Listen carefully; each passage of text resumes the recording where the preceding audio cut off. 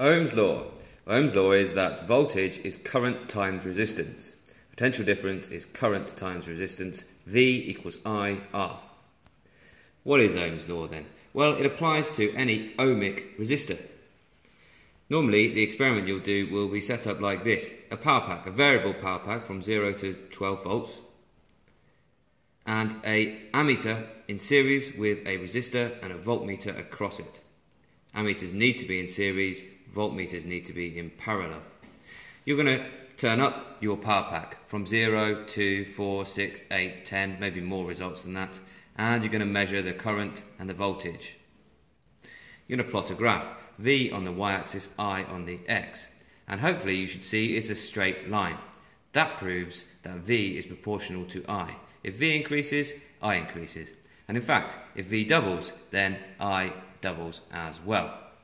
Okay, so you can actually use that graph to calculate a value for the resistance of that resistor. Here's how we do that. We calculate what's called a gradient.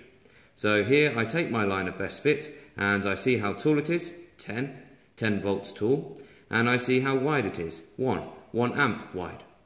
And then I can do a gradient. The gradient is the up distance divided by the across distance, or 10 divided by 1. So in that case, V over I, V divided by I, is the resistance. 10 divided by 1 is 10, and it's 10 ohms, which is the unit of resistance. That doesn't always apply. It only actually applies to ohmic resistors. Now, other things, such as filament bulbs, actually behave differently. Here's the same experiment, but with a bulb instead of a resistor. Same table, we're going to vary V and we're going to measure I, and you can see that actually now we don't get double V, double I, double voltage, double current. Instead, we get a graph that looks a little bit like this, where the gradient is not a constant. It's not the same slope the whole way through. And in fact, the gradient's larger at the top, so the resistance is larger later in the graph and less earlier on in the graph. Well, why is that? Well, that's because the filament, the metal in the filament, behaves like most conductors, most metals. And when you put a potential difference across the metal, you get a current flowing. That's fine. The electrons, being negative, get attracted to the positive side. Brilliant. The current flowing, unfortunately, leads to the electrons colliding with the ions. These are what's left over with the ions.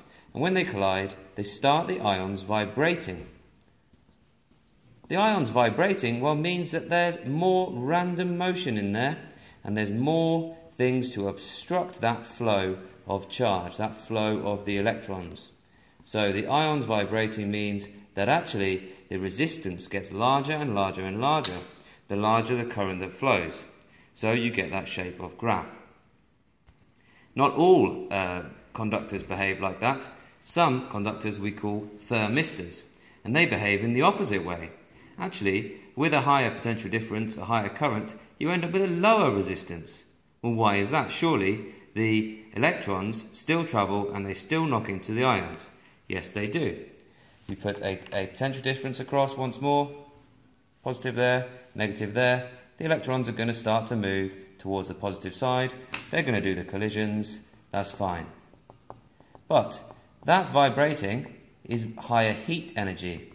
So in a thermistor, when it gets hot, the electrons actually begin to donate more electrons into the sea of free electrons, or all the delocalized electrons that are available to carry the current. So the hotter it gets, the more electrons there are available, and therefore the faster the flow of charge. So this is why you get the opposite behavior, higher temperature leading to higher current or lower resistance.